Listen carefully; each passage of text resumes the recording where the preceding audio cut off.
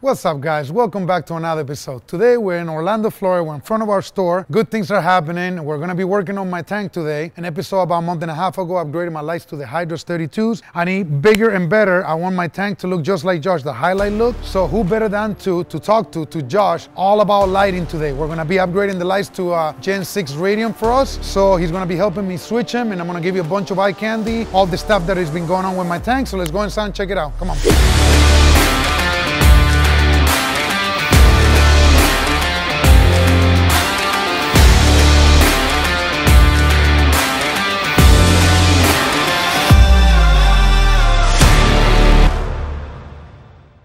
A little late, but I want to give a shout out to Frank and Chili right here from BRS. This was from Thin Exotic Corals right here. Damn, little Street Fighter Ken, little dog. He wants me to put in the living room. Let's see. Ready? It's not floating, it's fake news. This is the last update for this year. It's been about 14 months since I set it up. I had some issues recently. I'm not too proud of it. I was very confident with the amount of food that I was feeding. I was doing all the reef nutritions. I was doing phytoplankton. I was doing amino acids from Brightwell. I was doing a little bit of everything. I was doing iodine multiple times a week, and I had a cyanobacteria outbreak, and I had a hairy algae outbreak. It was pretty bad. I came back, I took care of it about a week ago. I cranked the skimmer full time, so everything is back to normal. I had a couple corals that bleach since the last time that I put new lights. However, I keep going to see Josh's tank over there, and he's got these two Radion lights, and he's got this beautiful look to it, and I say, dude, last time we upgraded the lights and they weren't big enough. I got the Hydra 32s, I got two of them, and the spread wasn't enough for the whole tank. So I went ahead and got two new Radion lights, the Radion 6, and we're putting them on right now. I'm gonna still keep the two blades. Josh, as you guys know, he's gonna be programming them exactly how he's programming the ones on his tank. On the meantime, you guys see Josh right here putting these lights.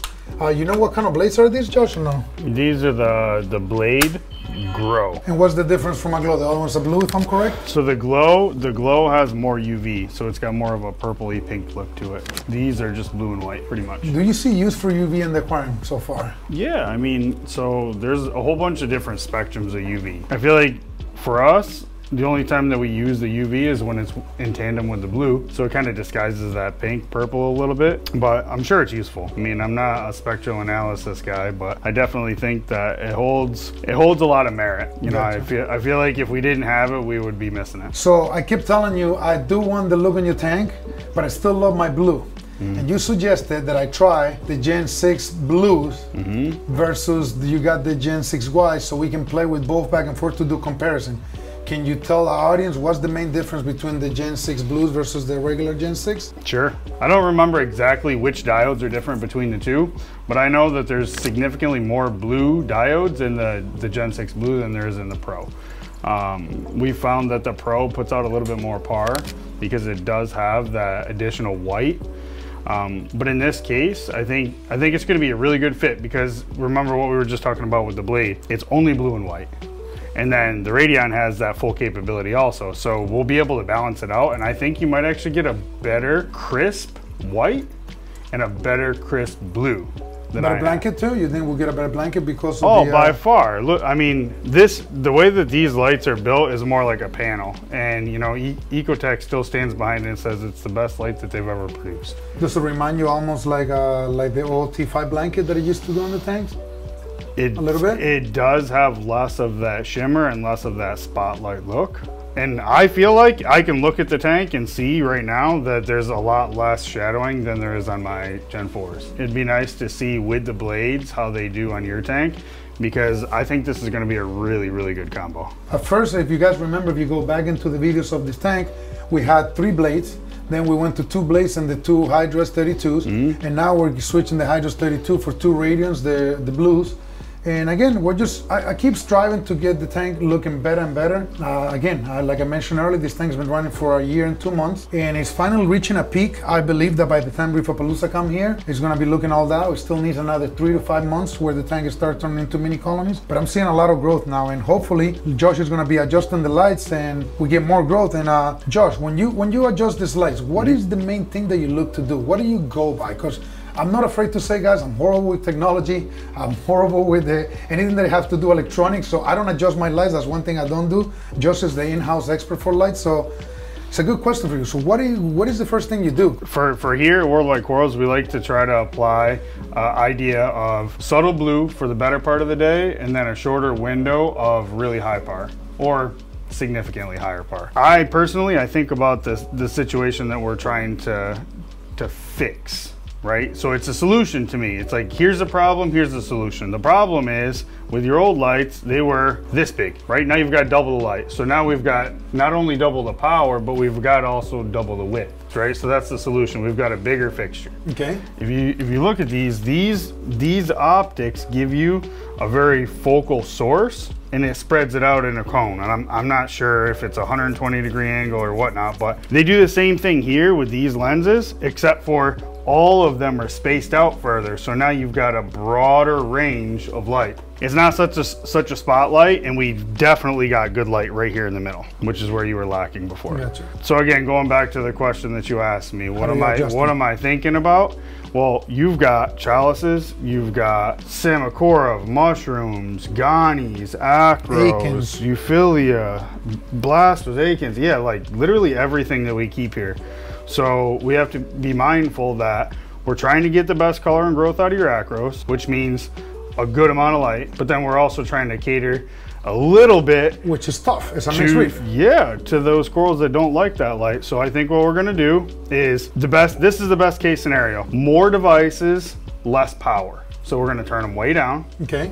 And we're gonna blanket the tank with as even light as we can because there's more devices. And we're gonna have that really super strong blue that you want. Okay. But we're gonna try to get the color of the white that I use. So I think my graph is gonna look different. It's gonna be lower on the beginning part where it's white, and then it's gonna go higher to where the blue is. So we get that punch. So my other question, Josh, you're so good, obviously, we've been doing course for a very long time. This is what we do in our sleep. You know how to adjust these lights. What do you suggest for someone at home adjusting the lights if they don't have a par meter? What would they do? So that's a really good question because a lot of people don't have access to a par meter. We have to think very hard about the corals that you know are gonna tell you something. Okay, so if I'm gonna go off of your tank right now, I keep looking at those pink diamonds in the middle going, man, I think that they're getting a little bit too much light. Right? They're kind of open, they're not all the way colorful. The last couple of weeks I've come in here, I look at them and I think to myself, they're a little bit on the light side, they're a little bit, I call it squinchy, which is stupid. They're kind of squinchy, they don't really open up all the way. I think that they're getting too much light down there. So if I'm gonna go and try to compare this light with a program to your old light, I'm gonna make sure that those stay open. Gotcha. Because if they don't, I'm gonna assume that there's probably more light than what I had on there when I took the old one. So you use it as an indicator? Yeah. So basically, if you're putting new lights at home, you're saying, keep an eye on your corals and figure out which one's the first one to bleach and use that as an indicator. You almost have to make a mistake in the past, right? So you know when you make a mistake, too much light, there's one or two corals that always tell you. Yeah, the first one's to change colors. So, I mean, you don't need a par meter to know that a coral's not happy. You need a par meter to know relative, you know, to one another. The main thing that me personally, since I don't use par meter, I always try to start on the lower side, because if you start lower, then the coral will get a little bit brown and will lose a little bit of color. But if you start with too much, then the coral will get bleached. It's always very hard to come back from a bleached coral versus getting a coral that is brown and just giving them some love. The coral within a week will color up. Bleach can take months. Sometimes the coral will die after. Some corals don't recover from bleach. They just end up dying. They get too weak and they can't take the stress. Yeah, this is a really good point for people too. Go for it. Okay, so you also asked me when I set the lights, what am I looking for if I don't have a par meter? Yes. So this light makes 215 watts at peak performance. Okay. They used to be 150 back in the day. I know. So again, they're even more powerful. If I crank up all the colors and I turn up the intensity all the way, it's 215 watts. Okay. Your hydras were only 90. Okay. Wow. So one of them is more than two of them together. So we have to consider what we have to do is we pretty much have to cut the power by half. Okay. Right? Because 90, makes 215, sense, yeah. the hydro was a little bit less than half. So that's going to be my starting point. It's half of what you had. Half of what I had. And then I'm going to keep observing. If I see any changes, I'm going to talk to you, and then you're going to come bring them up or bring them down.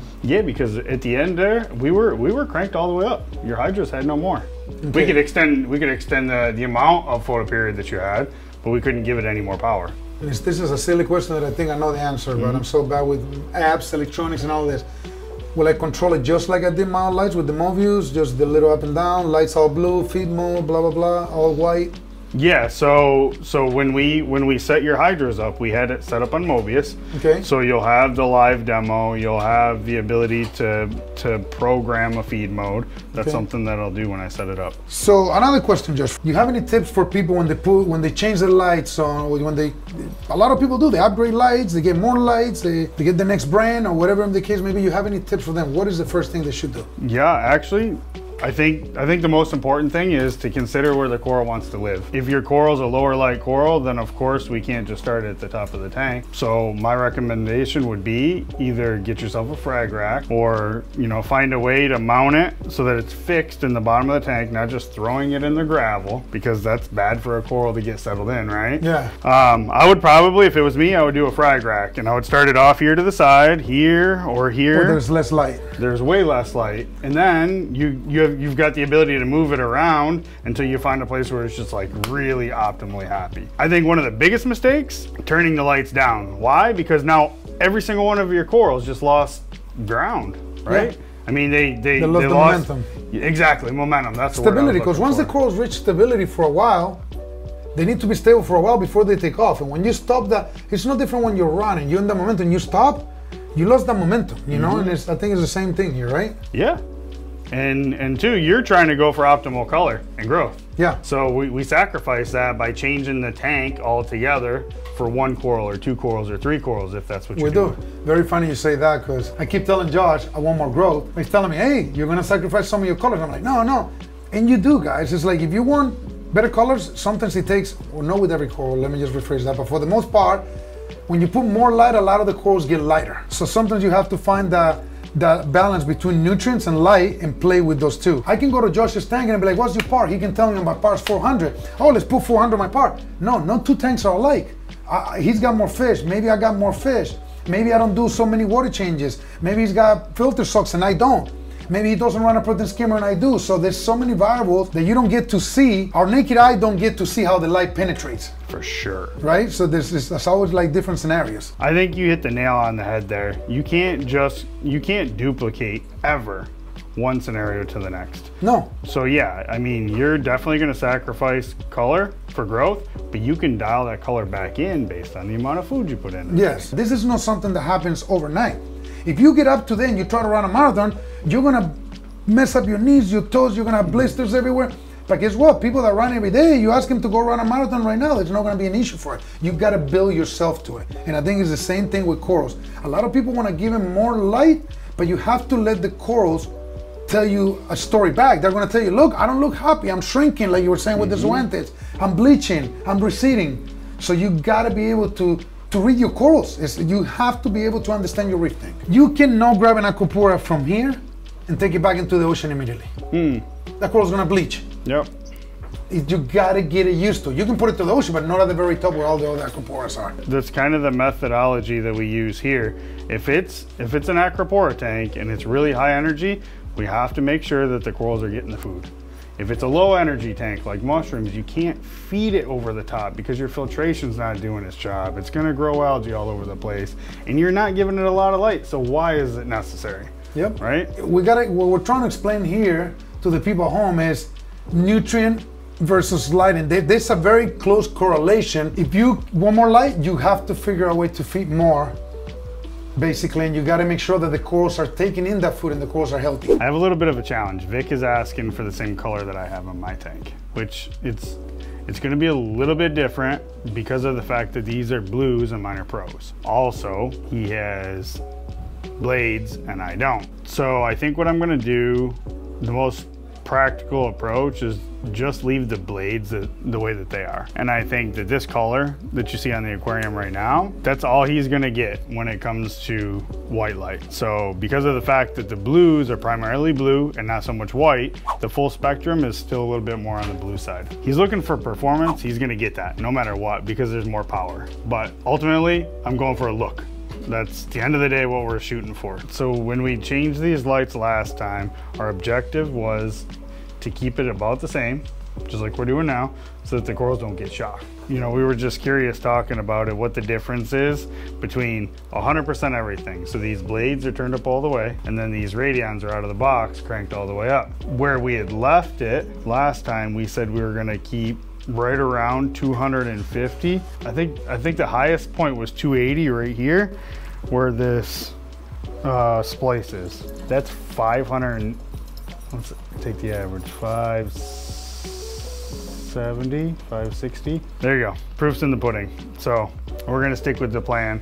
We'll probably go down 50% on the schedule because his hydros were set at 80% across the board on the full spectrum. And then when it went to blue, all the whites go off, the red, the green, all those colors.